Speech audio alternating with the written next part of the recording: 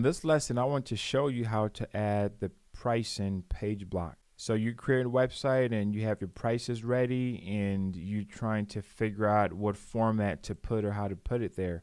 Well, the Gridbox already has predefined pricing structure that you can use based on the number of packages that you're going for. So if you have something that has just 2 packages, you can drag this one here and pretty much just change the name of it, and you can link all of this to wherever you want them to go. So that one is a nice one here. I'm going to come over and let's say choose something else. So you can choose different styles too, which I love about the page blocks here. So if you're going to go for a format like this, that's a little more.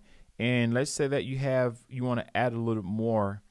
Right now they have 1, 2, 3, 4, 5, 6, about 5 of them.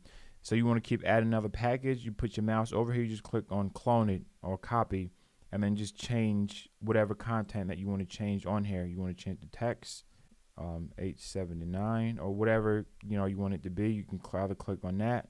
If you don't want it, you come and you click on delete. You come back here and you can choose another option, this option here, and that's at the very top.